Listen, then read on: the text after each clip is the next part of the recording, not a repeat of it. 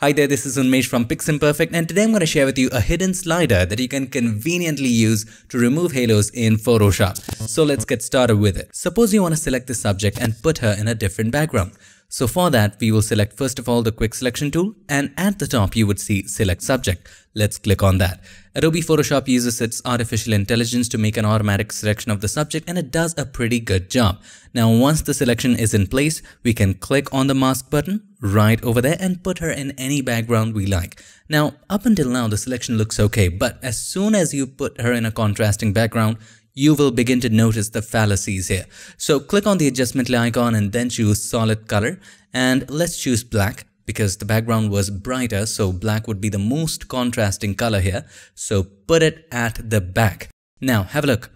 Most of the thing looks okay. Now there are a couple mistakes here and there that we can easily correct either with the quick selection tool or with the object selection tool or manually with the brush. That's not of the concern for this video. However, what we are concerned about are these little white lines right over there. Even though there are very little, how do we easily remove it? Earlier, what do we used to do? We used to make a selection, we used to contract the selection, and then we had to erase the extras. Instead of going through that entire step, do this instead. So select the mask first of all of the subject and then select the lasso tool. Now instead of directly making a selection of the area where you want to remove the halos, don't forget to increase the feather. If you don't, the edges would be pretty hard. Let me show you an example. So if you made a selection like this, alright, and if I filled it, look, the edges are too hard, right? If we had increased the feather to, let's say, by 15 pixels, and then we made a selection and then I filled it, have a look at the edge. It is softer, so that's what feather is. Anyway, let's come back to the mask. Make sure the feather is a little on the higher side. 10-15 is fine. And now I'm going to select the areas which have halos. Roughly, this is the section. Now let's go to filter, other.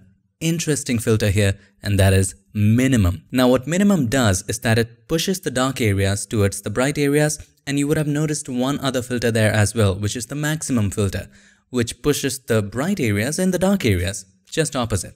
Now here you can choose roundness. If you choose square, it would increase it in squares. Have a look, it has some hard edges right there.